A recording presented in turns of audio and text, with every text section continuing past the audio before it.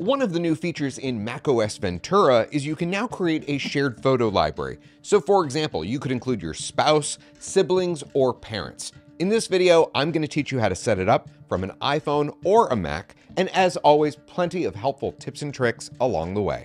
That's coming up next on Tech Talk America.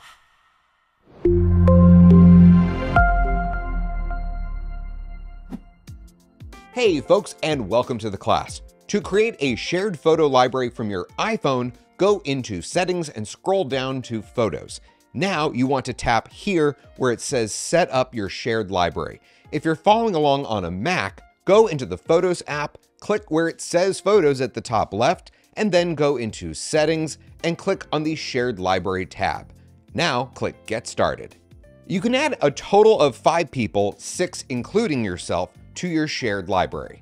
Why they limit it to 6, I have no idea. I mean, you can create 200 shared albums with up to 5,000 photos and videos in each album and share it with up to 100 people, but for some reason they decided to limit shared libraries to 6 people. To present you with my opinion, I'm going to refer you to my lawyer, Johnny Cochran. That does not make sense. So what do you think? Do you think it's silly for Apple to limit shared libraries to 6 people?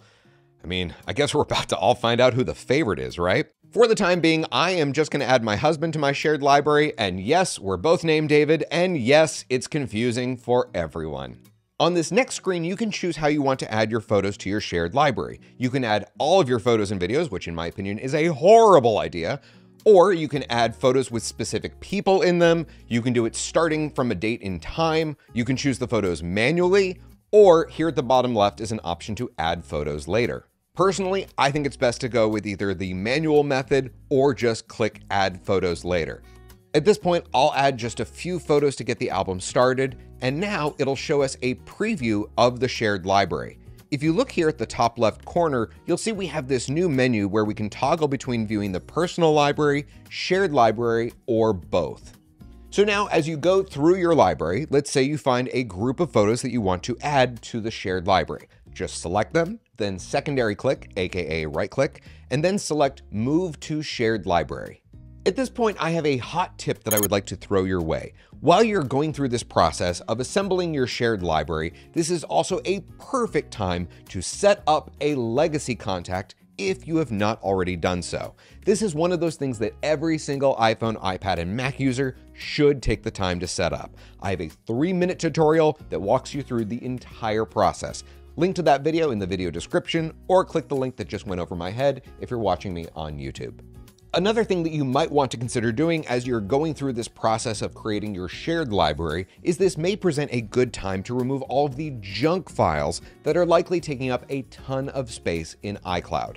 And just to be clear, when I say junk, there are several different types of junk, including screenshots, thumbnails, 2-second videos that you didn't mean to take because, oops, you thought your phone was in photo mode. If you think that your photo library could use a little cleaning, I encourage you to check out my video called Goodbye Junk Photos. In that video, I'll show you how to quickly and efficiently hunt down all of those junk files and reclaim that space. Here's another hot tip. For those of you who are Dropbox users, I encourage you to go into Dropbox's settings, go to the Backups tab, and check to see if any of these options are checked. You also might want to consider unchecking this option. That way, every time you plug a device into your Mac, Dropbox won't automatically try to back it up.